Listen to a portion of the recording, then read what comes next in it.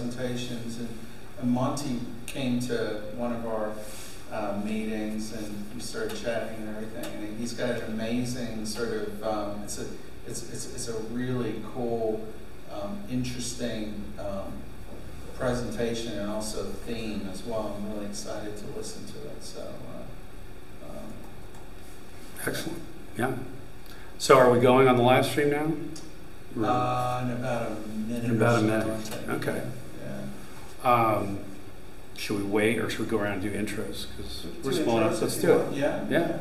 Go ahead, Chris. You start us off. Yeah, Give us the template. Chris Couvray, work for PH Data. I'm a machine learning architect. I work remotely, so it's always very nice. Before that, I was a machine learning engineer for about 6 years, and then before that, I was a quant developer. Nice. I'm Drew. Currently starting my own company that's focused on dealing and managing with message queues, so like SQS, routing queue, active queue. And I'm always trying to wrap my head around the ML stuff, so I thought if I could come and just see how people are using it and how people are thinking of it, even if it's not related to me, it would be super helpful. Cool. So before that, I ran a search engine company here in town called Bonzap. Talk search. I'm Zach Angelo. I'm working on a new startup called Mixlayer. We're a hosted cloud platform for vector databases and LLM applications. I feel so underwhelmed with the only non-founder here. I'm Steven Vest. I'm a founding software architect at a sort of digital mortgage lender, a property tech company called Tomo. Been there like around 3 years. I was at Microsoft before that, and a few other startups, the long tail out before that. Bulk of my experience is more in the SDE side, but I do some forays into SRE as well, and I also put a gazillion, or at least a gazillion number of ML products into production in conjunction with our data science teams and so on. So excited to be here, and I know Monty from some consulting work and other projects years back. Yeah, I'm Jeffrey. I'm a software engineer, mostly web stuff, and I'm really interested in machine learning. Excellent. Keith, I'm VP of Engineering at a small startup, ES Technologies. We're currently in geospatial augmented reality space, but very interested in just learning about ML, whether there's direct applications to us currently or not. Just interested in learning in general. My name is Christian, and I work both with or do a bit of BI and AI stuff for my company. Which sounds a little weird, but also really like most open source ML products and projects. So that's what I tend to do outside of my actual work. Actual work. That's such a tough boundary. Like the older I get, I think the more even more blurry it gets. Like, where does work begin and fun begin? Where does life end and death begin? I don't know. It's sort of ridiculous, but. All right, well, let's jump in. I just want to have fun with you guys tonight. It's sort of funny. I haven't done talk. I used to do talking about things. I was a lawyer actually for a weird side stint in my life, and so I was always talking. That's what lawyers do. And then I did it for a long time. And then first presentation I gave in quite a while was in October at Harvard Medical School. Talking about complexity in life sciences research. And that was a little intimidating, but I gotta tell you, this room is much more intimidating to me, because I'm like, I used to be a developer, back before there was even DevOps, right? So it's been a long, long time since I was like actively coding, except for, like, I don't know, trying to get my smart remote to work on my complex stereo equipment, things like that. But so I'm living and breathing a lot of this operation stuff, but I'm also like the executive now who's trying to talk intelligently about it without really knowing shit. So that's why you can call me on anything and I will appreciate it, because I love learning and tough questions, and if I don't know the answer, that's great. That gives me something to go explore and maybe another conversation with you later. All right, so tell you a little bit about me, but basically this is our buddies. This is such a weird and interesting photo. One of my team found this and like put it in as our like header page on his draft of our investor deck. And I'm like, no, I'm not sure how that's going to go. But for this talk, it's actually perfect because this is like what's going on, and this is a perfect example of like what is so complex. So this guy has got, see this thing going in here? There's some stuff going on where, in this case, I believe that's a neuropixels probe. So a neuropixels probe has 384 little electrodes that are inserted into the outer cranium of a rodent, in this case. And you can actually have, we do a lot of work with the Allen Institute. They have some experiments that we're working and running for them where they actually have 6 of those. So you've got like over 1,000, like 1,800, whatever. You can do the math. Individual electrodes in the brain recording simultaneously. And so what does that mean? Well, okay, what they're doing is, and they're not like, they're recording from each one from a different location around the brain. And the brain is, you've got whatever, millions of cells all kind of going off with action potentials, spikes, right? And so you have millions and millions of spikes. And you have all these electrodes that are simultaneously recording. And you can imagine that an electrode in this position on the brain, an electrode on this position on the brain are, when there's a spike at like one wherever it is in the brain, like it might be heard and recorded differently at these different points. Well, now you've got like hundreds or a couple thousands of these points where you're recording and this flurry of activity in the brain. What happens is that each of these action potentials has like a certain shape, but based on where the electrodes are, that shape kind of looks differently because of how it gets how all the electrical noise, it basically is a bunch of noise, right? But in the noise are these spikes. And so there's this thing, they call it spike sorting, but it's really like one of the most complex algorithms I've ever seen. And I'm not sure if it's AI or if it's signal processing engineering or ML or what. I don't know what to call it, but it's almost like magic. What it does is it'll recognize the shape of an action potential and it'll see that same shape, but not just on one electrode, across hundreds of electrodes, right? So it'll recognize this shape, like a 384 dimensional like time series. Here's what this little spike looks like, and then it'll pattern match that against an entire time series of recording. It might be an hour long of data, right? And it'll say, oh, well, this spike, whenever I see this shape across these 384 dimensions, that's cell number 1, whatever, and then this one is cell number 2, and we can go up to about 10,000. So one set of 384 electrodes in the one probe can distinguish about 10,000 cells. I think that's right. It might be the 6 probe version does, but in any case, you can record from you can identify, like uniquely identify 10,000 neurons at a time and which ones are activating, and you can then take this and use it to map the activity that's going on. And really what the game is, I'm getting a little ahead of myself, but really what the game is try to figure out, we're really trying to, well, I'll tell you in a second, we're really trying to figure out like, well, how does the brain work? Okay, so this is me.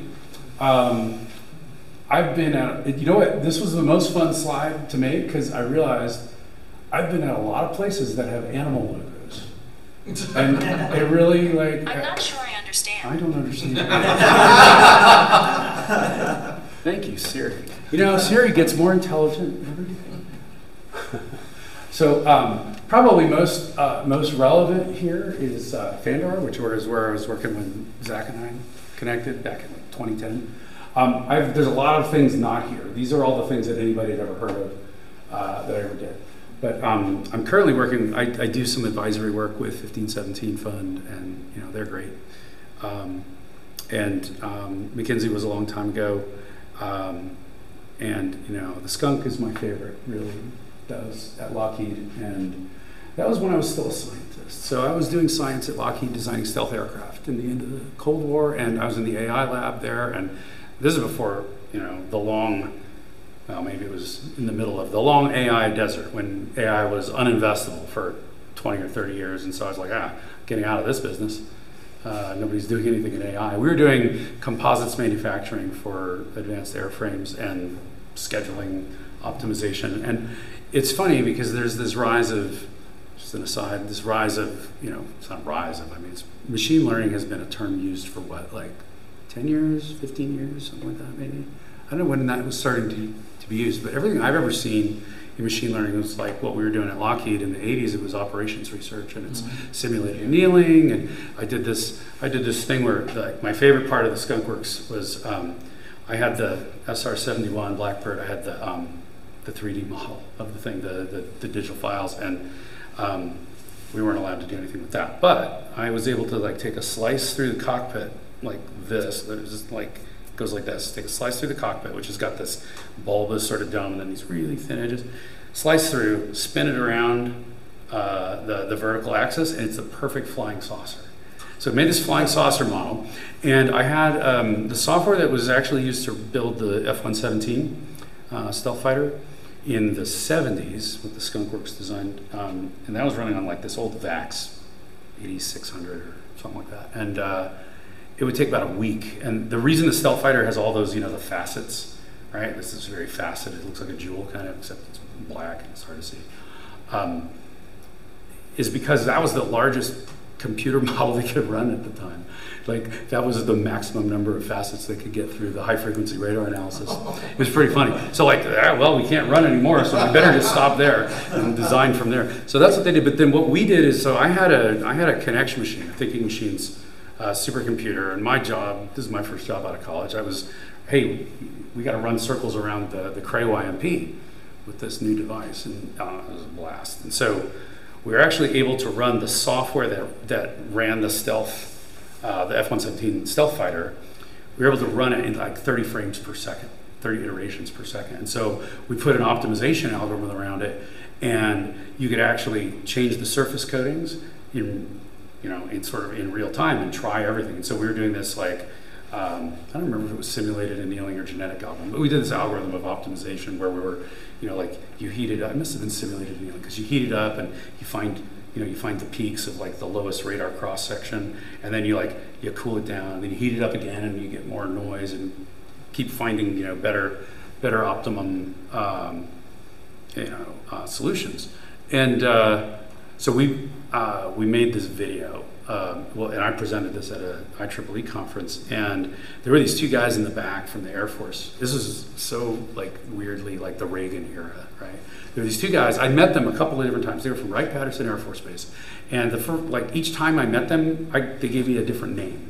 Like these guys were total spooks, and they were very upset. This was like, there was nothing classified about anything we showed, but we showed this flying saucer that was getting more and more invisible until it vanished, right? With this algorithm running on top of it.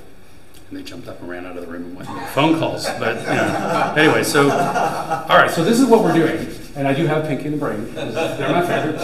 What do you want to do tonight, Brian? Anything we do every night, we're going to try to reverse engineer the brain. Which is probably a better quote for Pinky than for Brain, but that's okay.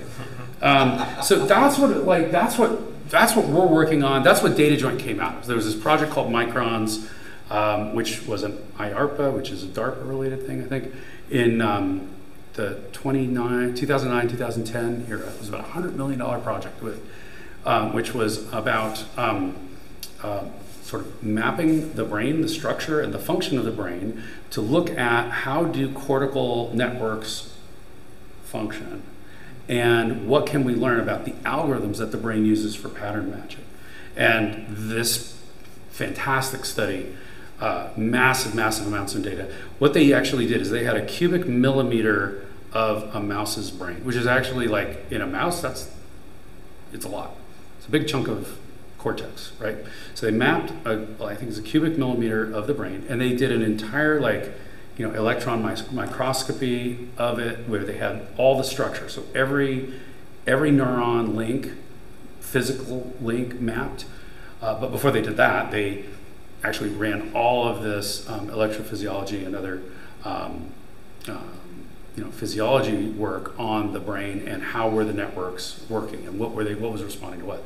So this massive data set, the very first papers are only just now about to be published. They're in preprints right now and they're coming out like in the next year. There's going to be a giant issue of Nature which goes through like, this, it's maybe not quite as big a deal as the Human Genome Project was for genetics, because that kind of solved a lot of things.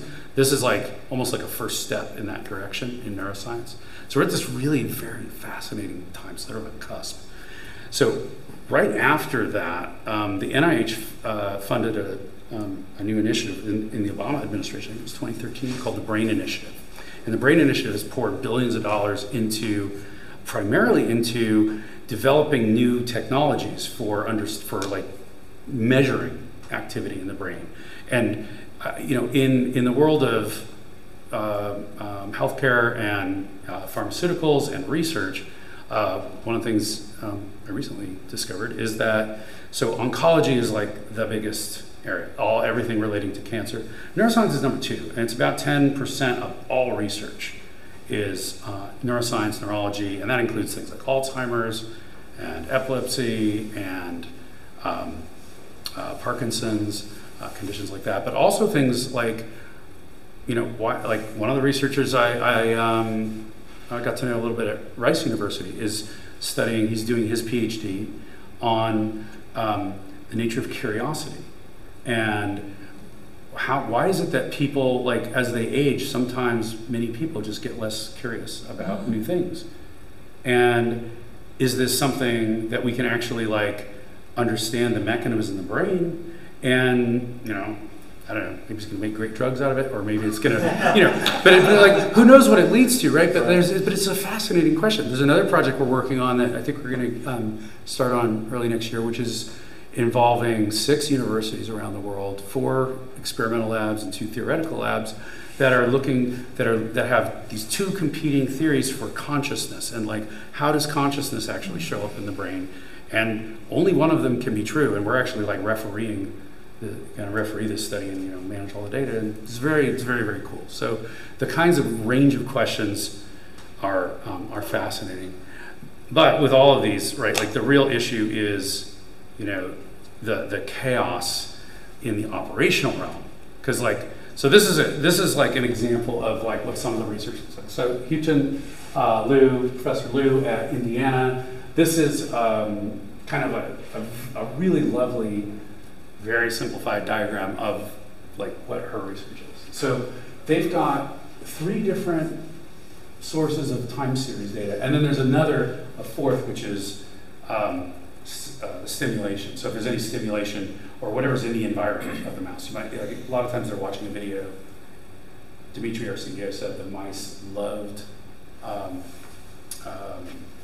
They love the Matrix, but the one that they really liked, they love the Matrix. I actually, like, when I was in the lab at Baylor, like, they were watching like clips of Neo doing this crazy stuff. But the one they really liked was Mad Max, the new Mad Max. Not the old. I don't know if they watched Mel Gibson, but they probably don't like Mel, but they like the new Mad Max. Anyway, so what we're doing here. So in the lab, they've got 2-photon calcium imaging. What this is, these mice are genetically engineered so that their neurons will fluoresce when they're depolarized. When the membrane's depolarized, they'll fluoresce in response to infrared light. So you shine an infrared laser in, and you get green or blue or something out, right? So that's a very technical description of 2-photon calcium imaging. I'm not going to try to do that. But so the 2-photon calcium imaging generates, and so you've got a laser, and these lasers are, guided and have an incredibly fast scan rate. So you're actually able, and then based on the intensity of the laser, it can go deeper and deeper into the brain. So you're actually able to generate these like layers. It's like an MRI kind of, but live and at like, extremely high frequency. I mean, we're talking at least 30 or 60, or maybe it's even 120. I don't remember what the number is, but like frames per second. So you're getting, these very, very high resolution scans of, like, you'll see these areas in the scan. I should have a photo of it in here, but I'm not sure I do. but you'll see these you'll see the neurons, and they just sort of they light up when they're activated, and then you can get these scans of many horizontal planes, and so you have this this great basically video data of multiple planes over time at many frames per second of which cells are activated. So that's the 2 photon, and then you've got the body movement. And so here, this is video. So you got the mouse on 1 or 2 or maybe 3, depending on your setup, on video cameras where you're sort of filming its behavior. And if the mouse is like kind of in a little bit like constrained, like it's just on a trackball walking. They do this. They have a mouse VR where it's like you put Mad Max in 3D around it. It's on the trackball, and so you're filming the mouse. A lot of times you'll film from underneath, so you can see its paws and where is it moving. And you also film often its face, so you can see its whiskers and its eyes and where is it looking. And in this case, they're doing whisker movement. A lot of times they'll also do pupil tracking. There's like 18 different modalities. Each one of these is a modality. It's a different type of time series. So then each of these is this massive amount of data, and now we've got to coordinate that, and we have to process it. So like the whisker movement, we use the face map software, which actually measures like the movement of the whiskers. It actually gives you, instead of a video, which is hard to interpret, it gives you some data that you can actually, I don't know exactly how it works, but I imagine they like number the whiskers and tell you X, Y, movements. Body movement, Deep Lab Cat is really cool. There's a couple of new ones in this market too. This is called pose estimation, and this is an AI that will take like a body. It could be human, it could be mouse, whatever. Take a body, and then it basically it does motion capture. It gives you the position of all the limbs and joints and whatever. So you'll have the map of like here's the tail, but it basically gives you these like X, Y, Z coordinates of all of the positions of the limbs or of the nose, the eyes, the ears, whatever it is that you're tracking. And so the way it typically works is like you'll have the video, you'll kind of curate a few key scenes, and the AI learns from that and does an interpretation, and you check it, and then now you've got a time series of every joint. So like I saw a lab a couple weeks ago at the SFN, the Neuroscience conference in DC.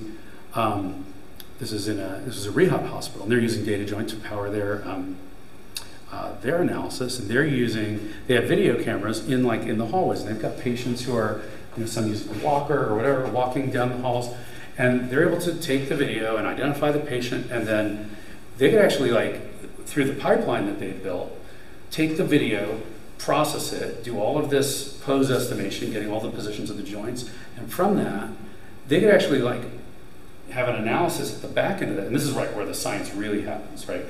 That last piece was, now we could actually chart a person's a stroke victim, their recovery of recovering movement ability, and do they hit a plateau or do they continue to recover, right?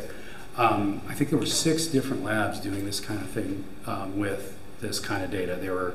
They could detect Parkinson's, so you could have a group of mice where you have some control who were not infected and some that were, and the video alone can actually determine the very early onset. They're doing that with Alzheimer's, they're doing it with epilepsy, all different things. So really cool what's happening in this realm. And actually here in Houston at Methodist, they're using that same software with the Houston Astros to break down the swing of the batter and figure out when can we put this guy back on the field and back in play, and it's safe. It's not going to exacerbate the injury. So anyway, so we've got all these time series data, and then so you've got this doesn't line it up the way that I like, but the way I think of it is there's a stimulus. The mouse sees something in its environment, sees a cricket, and wants to go eat it or whatever. I see crickets, but something like that. And then the brain, right? In the brain, what happens? Well, there's some visual. It's gonna process. The brain will process the video or the vision, right? The sensory input, and then it'll have to interpret that, and then it'll make a decision, and then it'll take some action, and then the action shows up in the behavior, right? And so there's this time series of all this information, and then the science is get that information in a form that's actually that you can work with. It's not giant videos. It's got some data and things that you can create sort of hypotheses. And all these are represented in software. So you have hypotheses, and you test them, and you develop your charts and visualizations and analyses to see what works.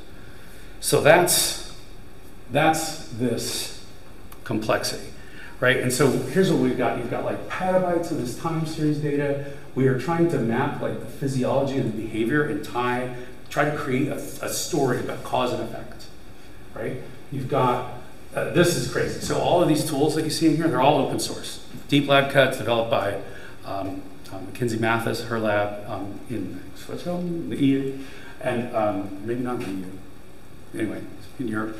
And there's a bunch of these. Like and there's new ones, it seems like every day. We have a couple of labs at Harvard, a couple of labs at Duke, a couple others where they've got these open source tools. They would like them to get disseminated, they'd like them to get used, but it's actually really hard. If you're going to try and take some open source tool, like you guys know this, right? I mean, it's all the whole DevOps problem of, oh, do I have all the right versions of Python and all the libraries, and what does this thing require? And is it even maintained and supported? And oh crap, a new version came out. Now it doesn't work anymore. And like, there's just, it's impossible for any one lab to try to keep up, especially when you've got like 2 or 3 of these tools, like you got all these different modalities, and you want to try to make these things work together. It's just not worth it. I mean, I talked to a bunch of students at Harvard when I talked there last month, and like in their words at least, it was like having to figure out this stuff themselves to use like the kind of cutting edge technology was going to add 2 years to their like time to get a PhD. It's massive cost, right? And then this is really the cool thing is that like there's a lot happening in the world of AI and machine learning, and there's massive promise to apply all of this technology to medical research, because can we accelerate the rate of discovery? Can we find out something about Alzheimer's, hopefully cure it or prevent it before it hits me, and you, and I don't know, you guys are all young, so you guys are probably all okay for a little longer, but still, you still want this cure. We all want that one, because that is the scariest thing. It's scarier than death to me, is to be incapacitated and unable to think and remember. I have so many lovely, wonderful people in my life, and I don't want to forget them. That's the scariest goddamn thing. So anyway, sorry for a moment of vulnerability, but so there's a couple of things here that are really cool. So with all that's going on in AI, there's like really, I mean, I can boil it down to 3. There's really 3 big opportunities that I am excited about, and we need to get ready for it. One is closed loop, which is experiments that actually in real time, where instead of having to like take all your data, go process it, figure it out, and then go do another experiment, where we can actually like improve and test and generate hypotheses, test them, and iterate them in real time. Kind of like what we did in 1989 with the stealth fighter SR-71 model, but doing this with actual live brains and data, and we're going to talk about that at the end if I don't run out of time. And then inference engines, there's a lot, like, I mean, Palantir, those guys are doing amazing work, and there's a bunch of, the big tech guys, Palantir's the one I got my money on, I think, that are looking at massive data sets. Palantir's been doing this with, intelligence community data and military data, and the richness and the complexity of all the human communications and all that is insane. But so is the brain, right? And all of the data that we're working with, across multiple different studies, right? There's so much data, and any one of these studies is incredibly complex. But now we have, if there's a way that we could actually look across all of the work that's being done in an area, or like at MD Anderson, they have the richest set of oncology data in the world. They just announced it's a $100 million new initiative last month. It's the what do they call it? It's basically the initiative for data science in oncology, and what they're doing is pouring a ton of capital into systems, into AI and machine learning and data science around their massive wealth of data about tumors and patients and conditions and how they develop and treatments and everything. And so there's like incredible promise to actually like have breakthroughs come out of, you know, AI and data science tools being applied to that data. But of course, like that data is hard to get your head around if it's not organized well, and most of it isn't. And then the third area, which is like the simplest one, is the one I'm most excited about in a way because it's probably the most imminent for us. We're going to be implementing this in the next few months, which is, hey, I got a complex science experiment. I just want to ask questions about it. Like I want an LLM that can understand all of my data and my pipeline, and it can, you know, even just like, hey, where is the data about, you know, mouse 37? Or where is the, like, you know, who showed up and did any work in my lab last week? These kinds of questions, most scientists like just don't have access and don't have the knowledge in a massive data set to find stuff easily. So even just like having an intelligent domain-specific search about a single experiment is like a huge game changer. That's what I'm building. So yeah? Well, awesome. So maybe we can partner on that, because like I'm actually, let's talk about this. Yeah. I am filing for a grant in January, January 5th, and that's one of our key aims, and maybe we can have you on it as a collaborator. Let's talk about that, because that could be, you know, nice set of non-dilutive funding from NIH, which is, I mean, honestly, like the other best thing about this, let me talk about this. So the chaos in the labs, there's no standards at all, and there's almost no systems. The system is, I got a hard drive, it's got a bunch of data, I'm gonna plug it into this laptop, which is configured with like this, you know, this algorithm and all of these Python libraries and all that, and run, you know, I'm gonna go to the bash shell, run this thing, and give it whatever parameters. Okay, great, now I unplug that. Now I go to this laptop, which is configured with this other, you know, set of Python libraries, and oh no, this one's MATLAB, so, you know, it's actually gotta be Windows, you know, it's crazy. So you're moving from laptop to laptop, environment to environment, and that's actually like the better labs. You know, the scary thing is there was one lab we walked into with one of our customers at a very large university in New York that might have the name of the city in it. And the metadata in this lab that, you know, you want to think about putting an AI across this. Okay, all the metadata about the mice was on handwritten Post-it notes slapped on the mouse cages. And like, okay, yeah, what's an AI do with that? I mean, I guess you could run it through like a video capture and handwriting recognition. No. Are systems like GitHub or Git like completely foreign to labs, or is there a small amount of penetration? You know, it's funny that you asked that. So I created, like, when I was doing like my user personas for our customers, I created like the Venn diagram of like, well, there's the scientists who know how to use GitHub and are comfortable with it, and then there's the scientists who don't.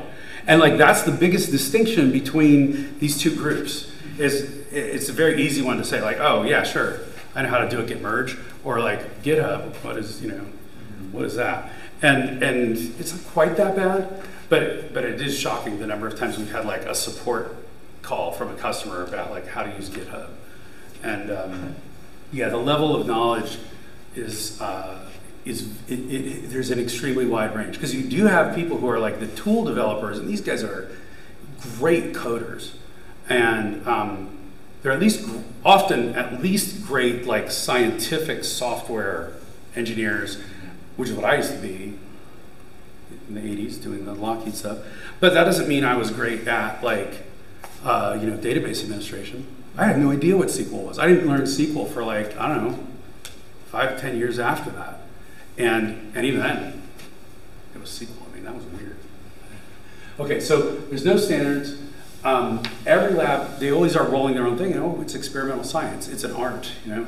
So that's one of the obstacles. There's frequent change. Often, you know, you're experimenting. I'm going to change out the equipment. I'm going to try a new version of the code, or I'm going to write some code. A lot of these guys are writing their own code and their own scripts, and all the analysis that happens once you have the data, that's all custom work done by the scientists. So everybody's a coder at some level, and working on creating visuals, the charts and graphics that these guys create. They're wizards at like Plotly and, you know, all that stuff. So there's that. And then this one's really interesting. So NIH has adopted new regulations last January requiring labs to publish their data and make it shareable. And what's kind of nutty, there's like this, I don't know, it depends how heavy a stick they apply, but they're basically saying if you have any grant-funded research, you have to, when you publish your study in the journal, you have to simultaneously publish all the data that you used in the study and all the data that you collected and didn't use. And this is like, you saw we're talking about petabytes, right? This is a massive undertaking for labs to do this. And I think the scientists are a little bit maybe in denial about what that requires, but like the administrators in all the universities who are in charge of like risk and getting those, keeping that money train running, and they get audited. They actually have to work on this. And so this is a challenge. I think the coolest thing I've learned in the last 2 years working with DataJoint is that, so I came into it as kind of diehard libertarian, skeptical about government and anything it ever did. I lived in DC for about a decade and was doing regulatory law, so kind of rubbed off, seeing too much of that. But I came into it thinking, government-funded research, what a disaster. And you know what? I feel like what I've seen is that the NIH has been really thinking about this and really ahead of the curve. They've been investing. They've been funding DataJoint, and they've been expanding that funding over the last few years. Really seeing that there are these problems with data management and DevOps and all of this in this realm, and that we need solutions, and that it's really critical to science being or becoming, again, reliable, repeatable, and restoring public trust. Okay, just a couple other quick things. In pharma, Gartner did a study. If you look across all job categories, you can actually count how many different pieces of software or applications does a person have to deal with. And the researchers in the pharma industry are like 10x or more number of applications that they deal with compared to any other industry. And that's because of this you saw the complexity of the research. It's also just the number of different tools you have to use. Some of them are open source, some are scripts or code that they write, right? So there's kind of homegrown code from the guy down the hall, code from the university across the street, the proliferation of code. And it's sort of fascinating that this is true versus not just researchers versus the rest of pharma, but versus any other market, including any kind of chemical or what's the other big one? There's a couple other really big ones. But pharma's way out ahead. And then there's great studies on this stuff. Like biologists, 60% of them, they can't even reproduce their own results on somebody else's. If you ask about trying to reproduce somebody else's result, that goes up to 70 something. And then there's a great data set where a researcher at Penn, I think it was, I'm not sure where he was, but he published this study, did this automated study, keeps updating it, looking at peer-reviewed articles in the leading journals. We're talking Nature, we're not talking the second or third tier journals, and 30% or more of the papers have fundamental data errors because of, get this, the cause on this particular analysis was easy to find. It was because of the use of Microsoft Excel for data management. If you paste your data, if you bring a CSV file into Microsoft Excel and it has anything that looks like a date, guess what? It gets interpreted as a date. Then you save the file and it's changed your data. It's saved it as a number, a digital version of the date. And that in genetics data is an absolute disaster. In fact, the Genetics Industry Association petitioned Microsoft, and I don't know why you didn't fix this for us, Stephen. They petitioned Microsoft about 5 years ago about this problem, saying hey, we can't seem to get all the geneticists to put their genetic name, the gene marker names or whatever in quotes or whatever it needed to do. We can't get them to do that. Can you change Excel? And Microsoft just said no.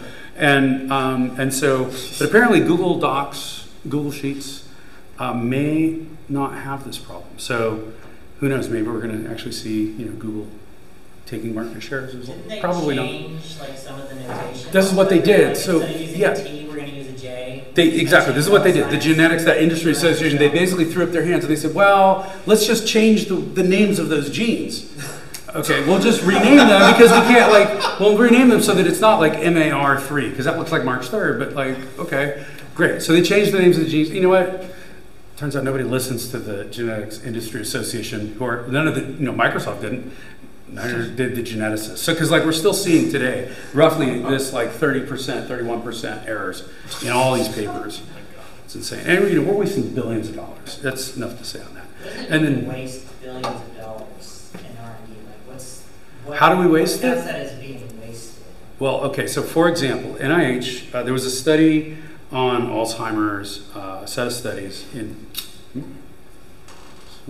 somewhere in the Midwest. I forget what the university was. This came out 2-3 years ago, where the fundamental the brain images that were used in this study. This was a study, I think it involved amyloid plaques, and basically these images were faked or photoshopped, right? And that came out. But there was a set of studies, and they were there was a whole scandal around it. Where the guy that published the study, the peer review was a guy that used to work in his lab, and this whole thing, and but this was a really fundamental, important study, and there was a couple of $2 billion of NIH-funded research, that came out of that study. Now, I don't know that all of it is invalid, but if there's fundamental questions about that initial thing, everything has to be. Gotcha. You have to go back and redo it all, and further studies on it, right? Yeah. It's just a disaster. So this guy, I love this guy, Mark Tessier-Levine, president of Stanford, resigned in July. Neuroscientist. He had done work with, I think it was Genentech. Don't want to libel them, so I won't say that for sure. But a number of his labs, there was concerns about his integrity, about the integrity in his research. But you know what? There was no fraud. They actually hired a U.S. attorney to go do this big, investigation of what happened. And he didn't know what was in his data. He didn't adequately supervise his postdocs and his grad students and his teams. But fundamentally, you know what? You've seen kind of the volume, the crazy, how much data is being generated. How could you even know what's in it? It's almost an impossible task. So in the market today, seeing things like the president of Stanford resigns and he had to withdraw 7 or 8 of his, seminal papers from earlier in his career. You see these kinds of impacts on people's lives and on their reputations. And if you're the president of a university or of a medical school, or even just a principal investigator in a lab, your reputation could be destroyed by what students are doing, and you're not really watching what they're doing every minute, right? So what do you do? So this is a crisis, and part of the crisis, hey, this is this is in the Guardian, right? People read this. It was in all the newspapers, right? I mean, public trust in science. We have we have so many great examples of science. Science is supposed to be facts and believable, and it's become politicized in one realm. We're not going to talk about that, but even just reliability of research. Can you really believe? Because hey, what happens is if I make a breakthrough finding, a breakthrough is what gets me my next job, what gets me tenured, what gets me grants, and it's so tied to financial rewards, and that's just tough. So we need a revolution in science operations, and this is what we think is missing. This is my favorite little diagram.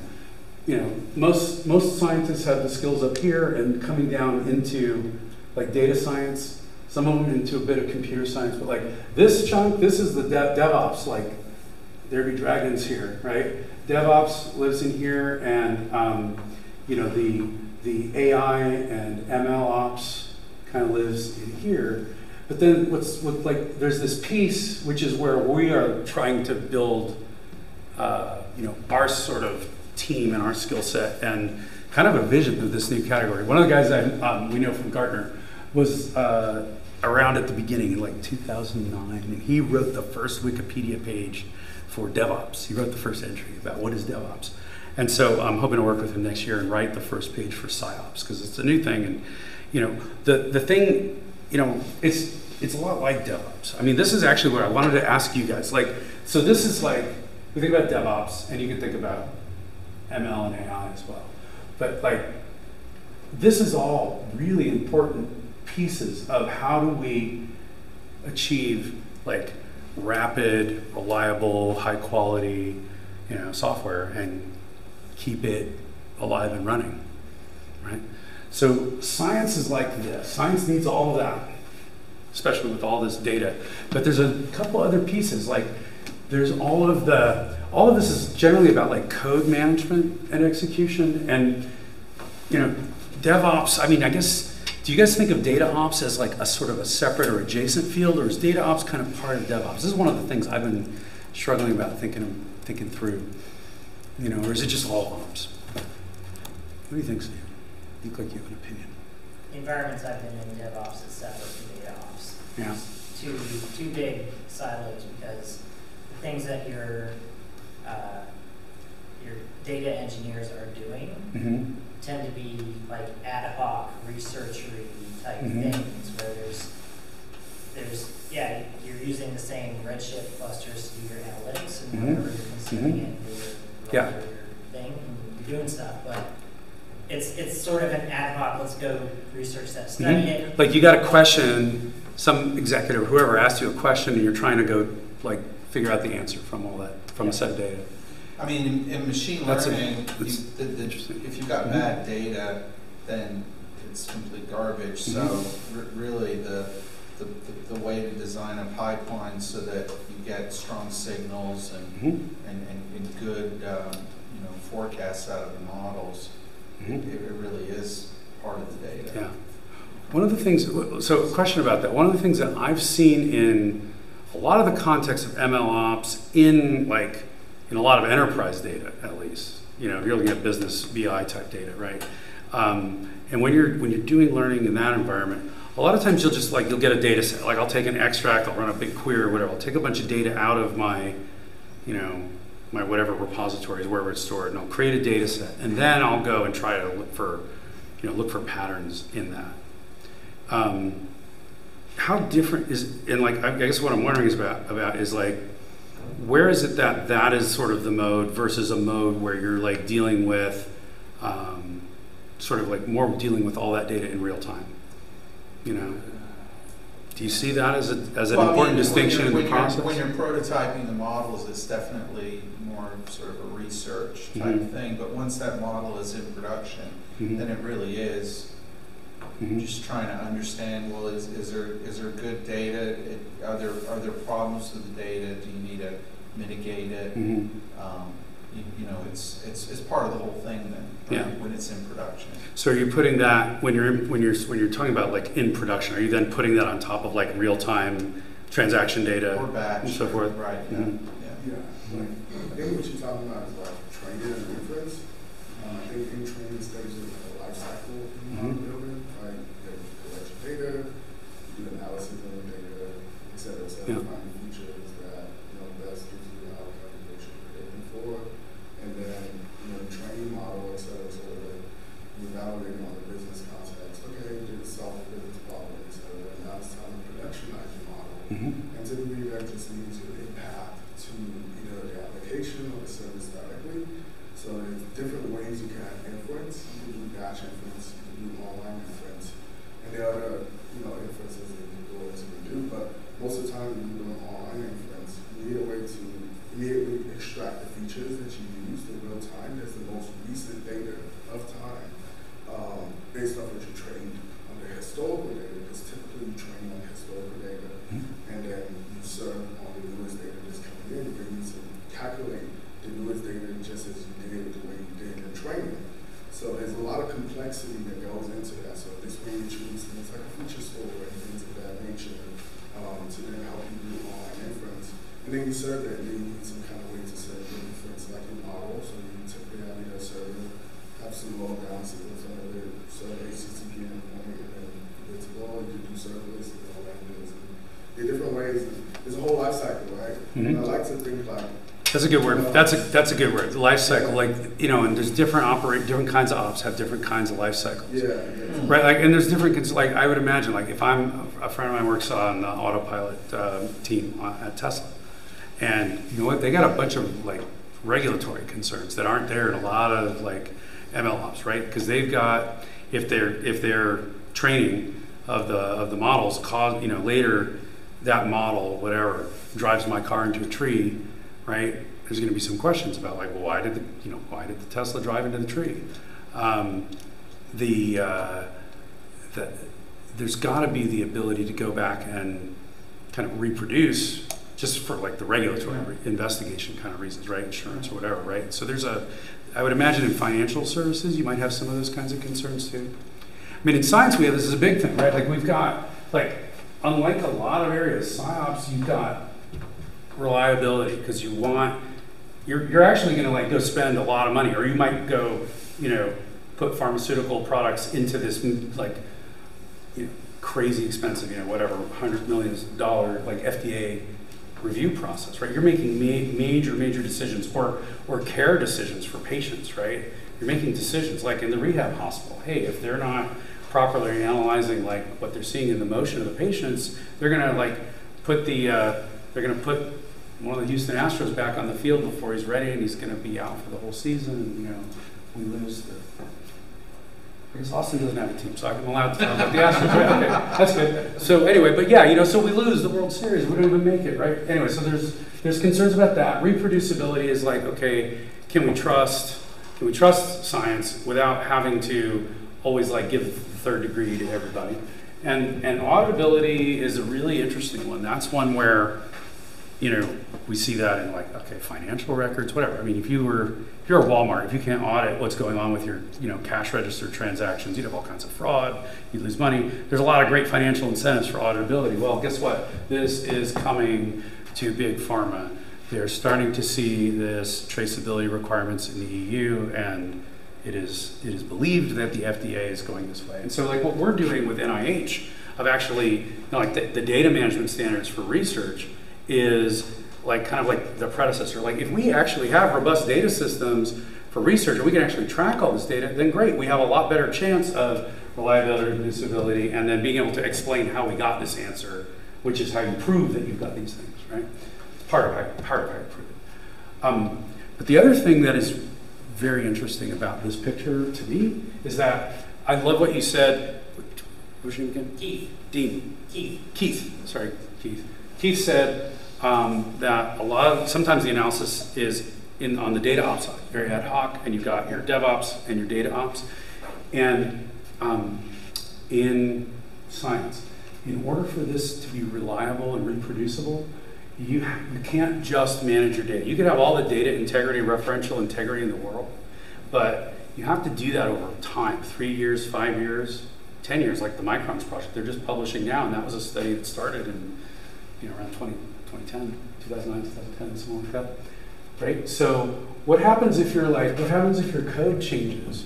What happens if that code changes, the code that like took the data from here and transformed and analyzed and processed, right? You change that algorithm, or you tweak the code, or not even the code, the parameters that you put into the code for how did you want to modify or analyze this batch of data. If you're not tracking that, this is gone. All this is gone. So you have to actually link your code and your data, because you're talking about not just the data set, you're talking about the data set as it gets transformed and analyzed and modified and visualized and pattern matched and published. It's tricky, like when you start incorporating AI into this analysis, it gets really tricky because like some of these algorithms are non-deterministic. So like what does it mean to have a reproducible, like non-deterministic algorithm? That's a sort of fun philosophical question. All right, here's our CEO, Dmitry. He's amazing. He's my favorite CEO I've ever worked with in my long career with, I don't know, a lot of CEOs. So he invented this thing, the computational database. The best thing that ever happened to science, I think.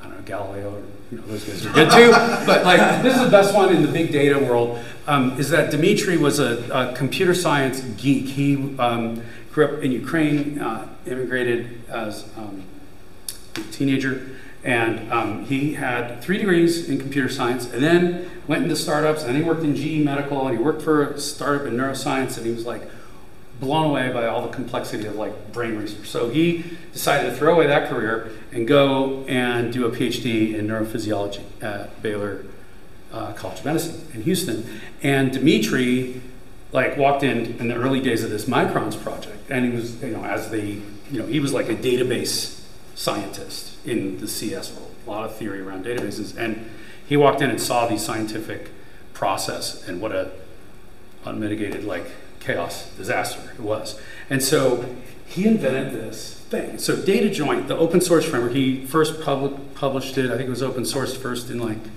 2009 or 2011, and it's datajoint.com, where you can find it on GitHub. I have a link later if you want to like try out the framework, because it's actually pretty cool. So it works like Excel. So in Excel you got a cell, and it can have either data or a formula, and if it's got a formula, it can have references to other cells, and those cells can have formulas, right? And then those cells can have formulas, and so on and so on and so on. And so if you have like a big, financial model and you change your discount rate, you can like see it propagate through thousands of cells, and it pretty basically happens without you having to think about it. So Excel is like a transformative, or Lotus 1-2-3, or VisiCalc if you're really old like me. I think I actually had VisiCalc on a computer in the 80s. Anyway, if you look at any of those systems, right, they're magical. And when you think about what is it actually doing, it's like, whoa, that's very cool. It's automatically propagating any change I make, and it's making sure that there's no circular references, and everything's consistent. And you can even format these things, so you can have them show up in fancy ways. So there's a lot of things, cool things you can do. You can even create visualizations. You can create little spark lines in the cells, and so all kinds of great stuff, right? So Excel has become this very magical, very open-ended tool. Dimitri basically invented a language called Data Joint Python, and also MATLAB. So there's a Data Joint MATLAB, and it's a framework. It's like Rails is to Ruby. It sits on top of Python. It's a language for expressing workflows, data models, and dependencies, and transformations. And so in Data Joint, basically a cell in Excel, which can have either data or a formula, and it shows you the data. In Data Joint, replace the idea of a cell with a table, and you're kind of getting an idea for what it is. So in Data Joint, what happens is there's code, and that code, like in our commercial platform, like it's containerized, it runs in the cloud, and we're moving into like HPC capability too. So you've got a container. Certain nodes in your graph are just values. Like this could be, if this was a node in your graph, it could be read from a file, or it could be manually entered metadata. But then the ones that are computed have a container that executes and automate, and we automate it, right? So what happens is whenever there's a change in an upstream dependency, because these references are basically like pointers to other fields and other tables. And whenever there's a change in an upstream table, automatically all of those computations are run and propagated all the way through the pipeline. So it's actually like impossible in Data Joint to have your data and your code and parameters, depending on how you define the pipeline, you can actually create it so that it's impossible for those things to get out of sync unless you really like hack the system or try. All right, so this is kind of what Data Joint looks like. This is like sort of the view of the open source, right? So you've got these decorators that go onto your Python classes, and one of the things that is like the coolest thing about this is, I don't know if I can really show it here. Let me show you in the. It's an open source library. Yeah. Data Joint's open source, and where is my? I want the calendar. Yeah, I don't want that. Huh. Maybe you're getting this too much. Yeah. Where is my other window? Oh wait, it's over here. Huh. There's Microns. Here it is. Okay, so this is our commercial platform, but just to give you the idea, right? So, like in here, this is just the sample pipeline. But like you've got a subject, and a subject it's got a name. It's got a varchar, however you pronounce that, and it's got a nickname and a sex and a birth date, right? So this is like a mouse or a monkey or a zebrafish. We do zebrafish sometimes. All right, so you've got a subject, right? And then the subject gets included into a session. And so you have a session, which is got a reference here to your subject.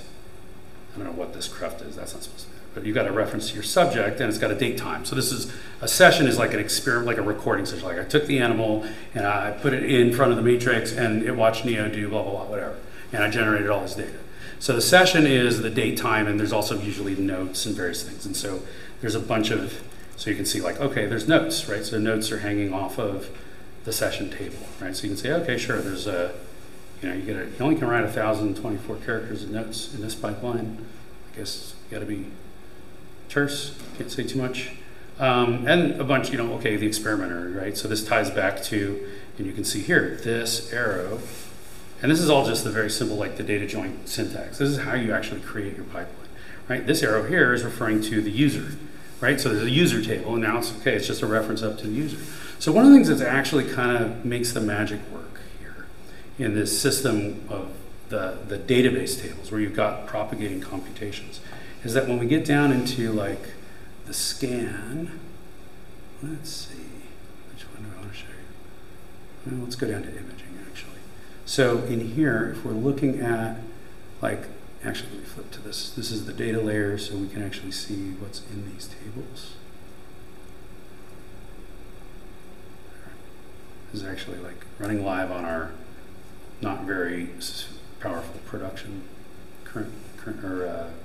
not production, but the demo server. Anyway, but let's see. So like in here, you'll see, okay, the columns in here. Oops, do you want to sort that? Oh, that's fine, I can sort it. But, actually, let me do this. Just make this one full screen. So what you see here, so this table is like a processing task, which is like defining the parameters that it's going to go run this giant, number crunching supercomputing thing. And so you'll see it's got the primary keys here. So these keys, even though you don't have to specify them, in the data joint language, because it knows if this table inherits from the scan ID and the scan inherits from the session, and the session inherits from the subject, all of those keys are always added and propagated. So like you've got an index in your database that is indexing all of these things. But what's really cool about it is that it always, this is part of what ties together this whole pipeline and guarantees your integrity all the way through. So like when you're all the way down looking at the very synthesized results, every one of those things will still tie back to its parent tables, and often you'll see the primary keys in there still. So you'll have the subject, and one of the things that's very cool that we're adding like in the next sprint is you can actually pick a subject or a session and then like filter the entire pipeline and see like out of your whatever terabytes of data, just the slice that corresponds to one particular animal or one particular recording session where something cool happened. All right, so let's see. How are we on time? Just a quick time check. We've done about 35 minutes. Oh, boy, this is great. Okay, well. Then we have to all hightail it out of here. We have to hightail it? Yeah. Okay. Well, so I've shown you this. So like one of the things that's like, this is like one of our best innovations right here. This is a business model innovation that I helped come up with. One of the things that we had, the company was like, we were doing services and just consulting, like software, helping labs set up pipelines using the open source tools. And then we got a grant 18 months ago, and late last year we launched the Works, the managed services. So we built the back end, and we started running all of these like jobs and pipelines for customers. And we were basically like in the early days doing that, we were operating like as a tax on top of the Amazon cloud. So there's a big giant cost for Amazon cloud. We're trying to guess what it is. It was somewhere around $15 to $25 per hour of recorded data for like one of those probes, one of those 384 electrode probes. That was costing us, $15 to $20 an hour for the GPU time, CPU time. And we did a ton of optimization on it, which was very cool. We actually like split up the CPU and GPU tasks, like did all the GPU stuff separately, which was tricky. We had to take apart a bunch of like open source code that our customers were using and kind of refactor it a bit. But anyway, what we discovered was with that model in the business, our customers, we couldn't give them very much flexibility. And you know, scientists, if they're, whoa, it's not very stable. Scientists, sometimes they prize their flexibility. If they're running an operation, it's like what we were talking about where, okay, I'm training the model and now I'm executing the model. It's just like I'm in ops mode and I'm running tons of data through it.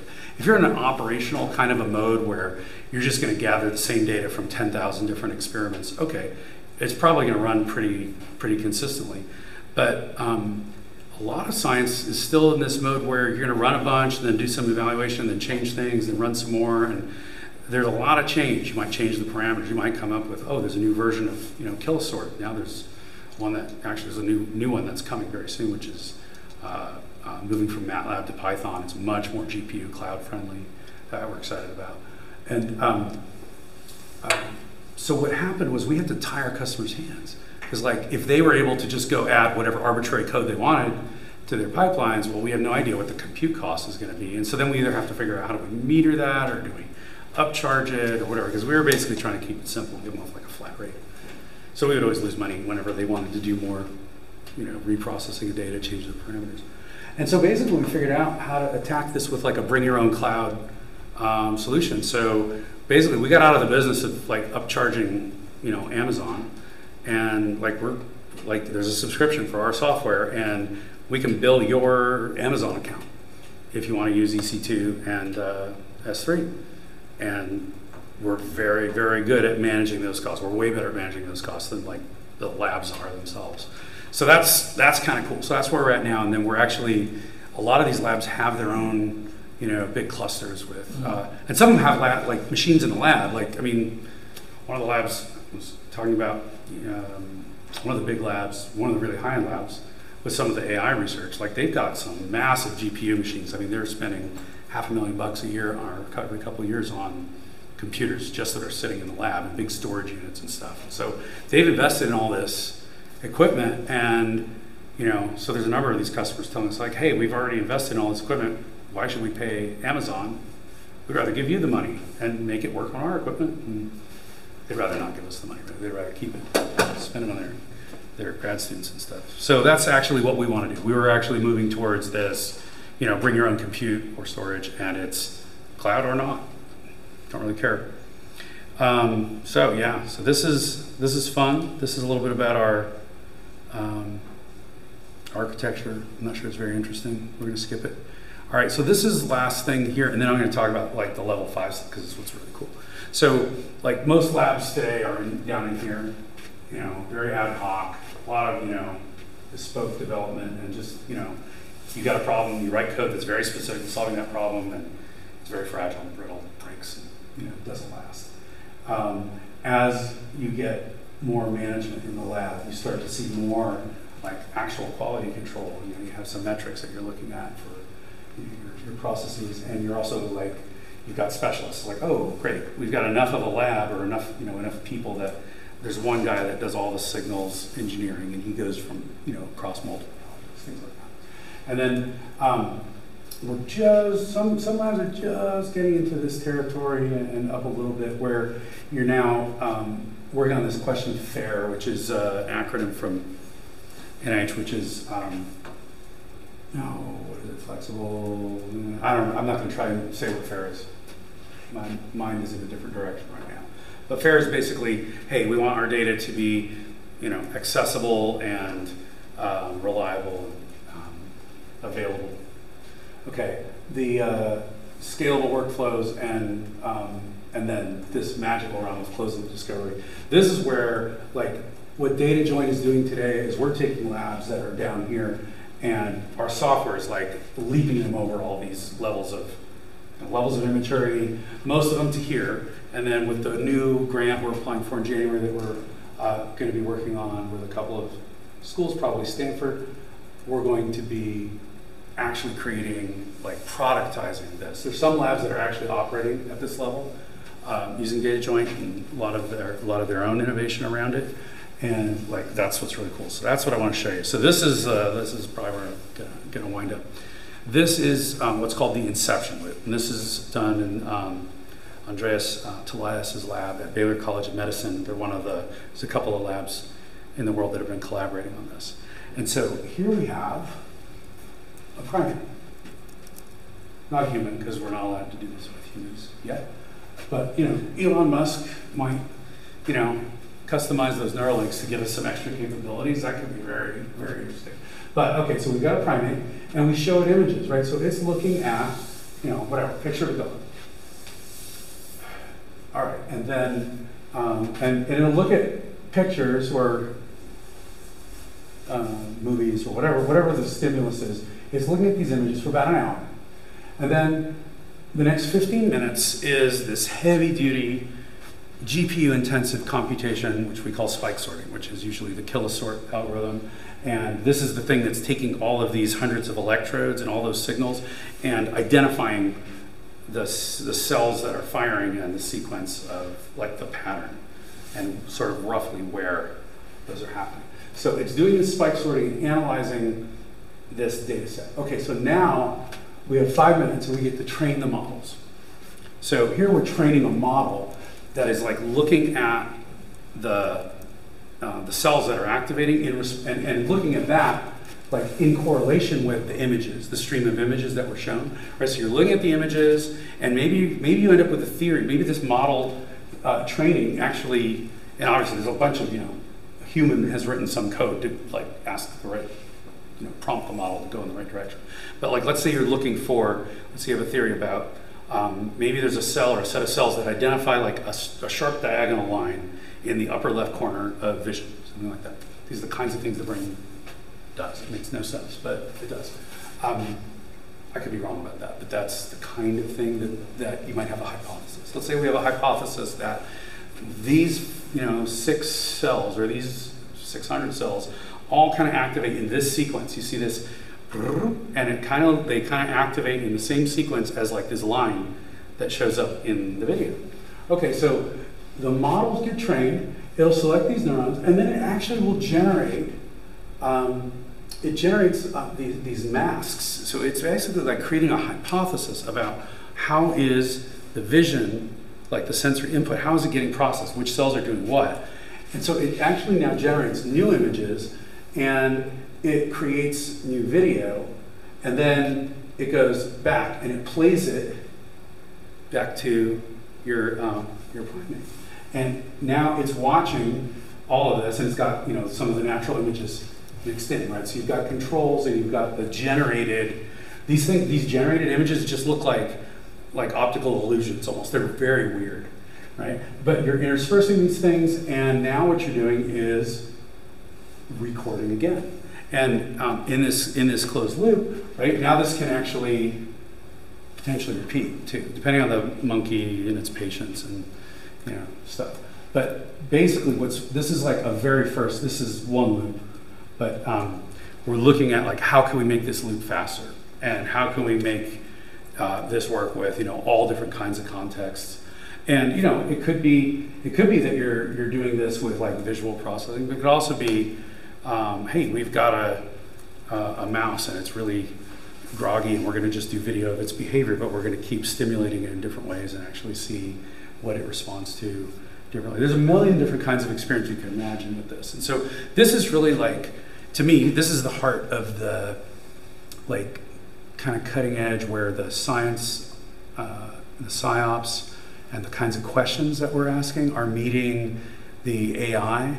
Because like, you know, really like figuring out how do you train these models and generate, you know, these kinds of images and do it like in real time. I mean, we would love to do, you know, we would love to do this, right? This is, you're talking about 30 minutes of work just to get here, and another 15 to like, to build these in, right? So, you know, how can we do this faster? What's the right combination of, you know, cloud and on-prem, and what we're looking at building is sort of a data joint edge system, software system that can actually manage all that stuff on the edge, and, you know, allow you to have kind of arbitrary flexibility on the images. You generate a lot of them, right? The masks. Yeah. So, what's the stopping you from you generate the first one and then you start the verification while generating the others? I think my understanding of that, I'm not the scientist in the lab, my understanding of that is that like the monkey needs a break. So like it's okay that it takes a little time here, but you know, do we, like one of the questions I have is like, well, would we, you know, I think maybe you're doing 60 minutes of exposure because the processing is going to take so long. But you know, what if you did 5 minutes or 10 minutes of exposure and the processing could be very quick, and then you could actually iterate multiple times. Maybe you would want to iterate this 100 times, and you know, as long as the monkey's not going to be exhausted, you know, you can. I mean, if you look at this, the total experiment time is 2.5 hours, and you know, the time that the animal is, you know. And I think they make this stuff kind of, I mean, I could, you know, like from what I've seen, they make this stuff kind of fun. It's like games, right? I mean, like I said, I don't know what it is. They somehow measured the mice happiness, and they really loved the Mad Max thing. So, you know, I don't know, couldn't get enough of it. This is,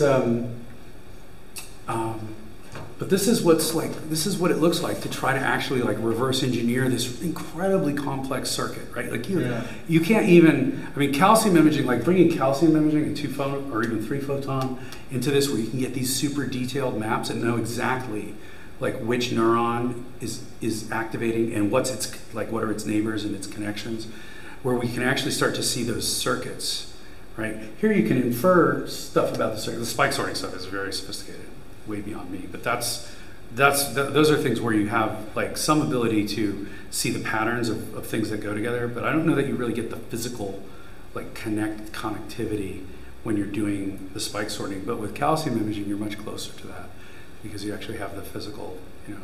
The complexity of the brain that you were referring to in that Nature magazine that's going to come out soon, and that 1 millimeter. Yeah. How complex? How dense is it in terms of neurons, and how complex is the architecture compared to what we're doing now? Because we're basically using our neural networks, right, to compose images and then to sort of feed it through this other neural network, or the real one, in order to reverse engineer it. I was just wondering. Oh, great. Dan. Right. Well, so here you go. So this is the Microns project. Yeah. Right. And so multi-petabyte data set of co-registered neurophysiological neuroanatomical data. So it's a cubic millimeter, and that's 100,000 neurons.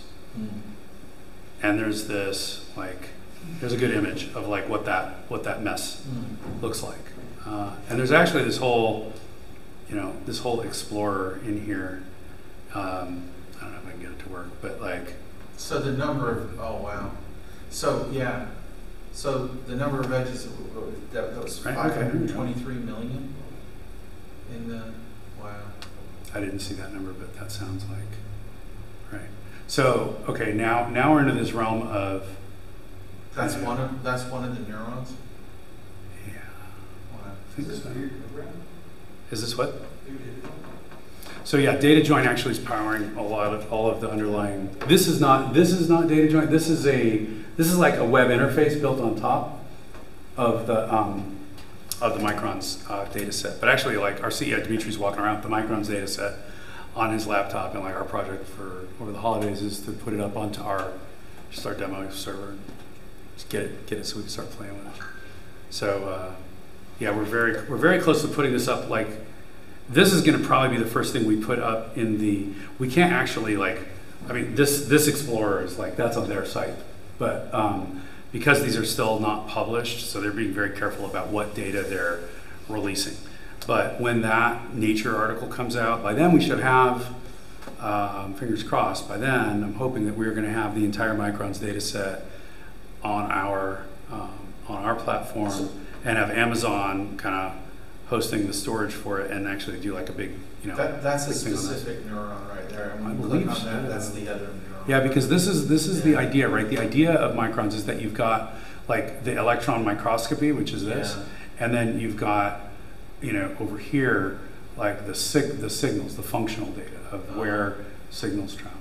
Now I can't exactly tell you how to navigate this since I've never That's amazing. gone too deep into it. I mean, that's crazy that that's Yeah. just 1 millimeter cubic. Yeah, I mean, the That's millimeter is, It's Okay. so small. now we're talking the size of your millimeter, and there it is. Right? It's like stars in the sky. It's nuts. Right? So, kind of cool. It even works over Wi-Fi. I mean, that's like, how do we live in this magical world? I just love it. I don't know. What do you guys think of this stuff? I mean, this is like not your typical AI or MLOps. This is like, one of the things that's weird and cool to me is that all this, this computer right here, this computer not running very fast. You're not getting kilohertz or megahertz or gigahertz clock speeds in the brain. There's also a lot of weird analog stuff going on in there, which we try not to think about that. We like to pretend it's digital because it simplifies all the understanding and the models.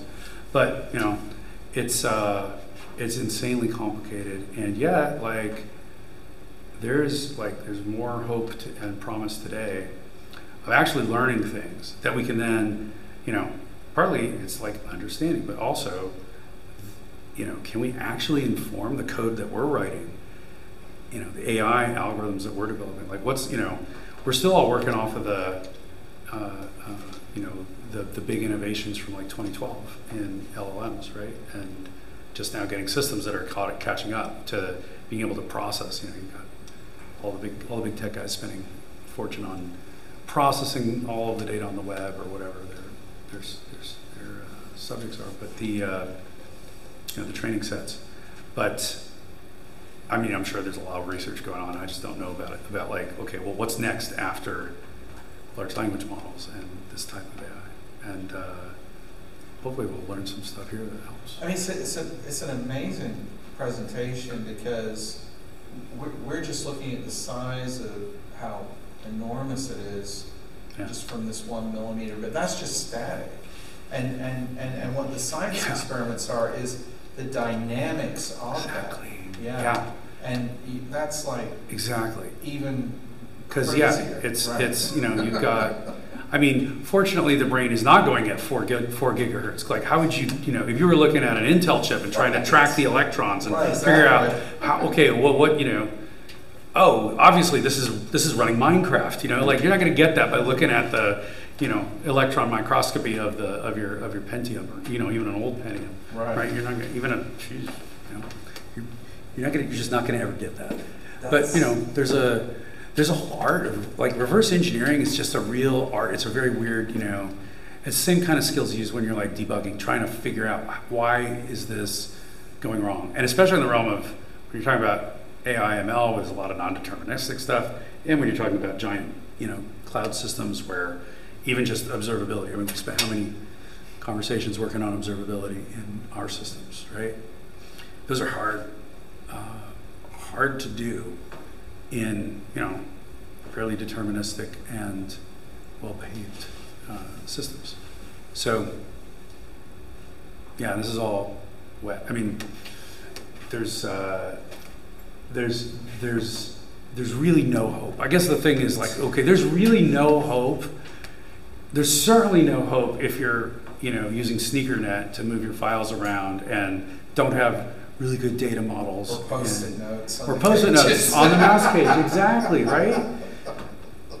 Because you don't know, okay, was that Bill or Bob the mouse, or or Betty, and honestly, you screw up the name of the mouse or the ID of the mouse on the data set, and you're ending up correlating one brain with another, and okay, all bets are off. You're not going to have anything that makes sense. You might find some great breakthroughs, but they're going to be false, right? So this is where this fundamental data integrity is it's more critical in these systems than I think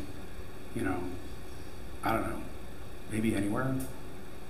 Banking, right? Banking is pretty important. I kind of think about it's Christmas, right? You guys know the film not Mr. Smith. What's the other? Jimmy Stewart. It's a Wonderful Life. You know the film It's a Wonderful Life, right? Remember the Bailey Building in Lone? right? And the bank inspector's coming, right? And Uncle Billy, he's got like all the strings trying to remember. This is before they had Adderall for Uncle Billy. But like he's got strings tied around his fingers to remember all the things, and he's got like the $10,000, right? He was supposed to go deposit, and he can't remember where he put it, and Mr. Potter takes it, whatever. But the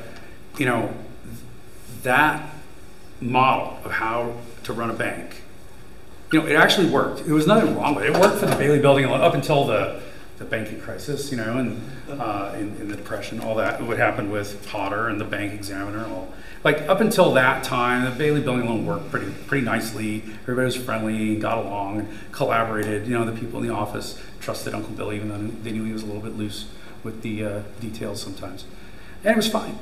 And paper records in the bank. Banks. You can imagine, like the big paper ledgers where they're keeping your account balance. Right? Any of you guys ever keep like you have a physical checkbook and you got that little ledger where you got to like write in every check you write and do the math, right? How reliable is that? Not great. But imagine if the whole banking system was run by like you had to like fax in a copy of your ledger every month, and they would like look at it and say, yeah, sure, that's your balance. And you'd have no hope of ever having like sensible data. Could you put a credit card system on top, or an ATM system on top of like the Bailey Building and Loan, right? I mean, this is ridiculous, right? So, but that's kind of where we're at with science labs. They're not quite that bad, but they're mostly at this level where every lab has figured out something that kind of works for them, and some are better than others. But there's really no way to do data interchange. So one of the things that I think is kind of cool about this is like with Data Joint, we actually have a language for expressing data models in a scientific pipeline that the more labs use it, and like I said, we've got about 100 using it today. The more people use like a common language, we can at least like tie things together. And really the cool thing I think is going to happen in the next year is that we're working with labs where we've got these collaborations. There's one we're doing with Stanford, Berkeley, and Harvard, and a couple other labs in that mix. And they're all going to adopt the same pipeline with the same data models and do different like research with it, but with the same, all the same kind of keys. And what that's going to open up then is like, oh, now they can all of a sudden they can share data because they've structured all that stuff, the subject and the session and all the stuff that builds up so that you can actually put metadata with whatever the brain images are. Like they're all going to be using the same structure for that. And like, ooh, now what does that make possible? And then, the craziest thing, last thing I'm going to say, the craziest thing about this world, I think, is that if you go to a big lab, there's labs where they've got like 30 postdocs and grad students and one principal investigator. And all labs have a big name, like the Andreas Talias lab or where maybe, right? You go to a big lab, and there's a couple dozen or more people that are working on the different parts of the experiment. Some of them are lab techs, some work with the animals, some are working on the lasers, some of them are, there's engineers doing that, some of them are software people. There's not too many really great software engineers because they don't pay enough, and we'll pay them more over here on the techie side. But like one of our labs we're working at Penn, they got 30 students in the lab. They've got 18 pipelines, 18 different like processes. Every single one of those 18 is run completely differently. There's nothing in common. They don't even use the same like data model for how do you like represent a mouse. Like it's just different because everybody rolls their own because why? There's nothing. It's never even been possible for them to exchange or share data. And everybody thinks it's a great idea, but it's just too much work. And so part of the idea is like, if we can make it all really easy, then guess what? We'll call it a cool, what might come from that? I don't know. I really don't know what's going to come from it, but I think we have to solve that fundamental basic problem of just get people like not adopting variety for variety's sake. Like really, does your mouse name, is it a name or a number? Like pick one, doesn't matter. But like, do something consistently and, name your sessions by the date or name your sessions by, the name of the researcher and the date or whatever. But like, don't just stick it in the file name or the folder name and then hope that somebody uses the same folder, file folder structure down the hall from you, and that you can exchange and share data. That's the other piece of this we didn't even talk about, is that a lot of this data, some of it's in the database, a lot's in file systems with sort of sometimes arbitrary naming and folder structures and stuff. And so a big part of like the next few months is actually we're going to be investing a whole bunch in the file structure, and like we're looking at Parquet files and a lot of cool tech in what can we do to more bring more sophistication and flexibility. So anyway, that's any questions or thoughts? Yeah, are we good? You mentioned that the way this is structured, if you change a piece of data in the pipeline, or the code itself to process it, like everything that's based as a downstream dependency should be updated automatically.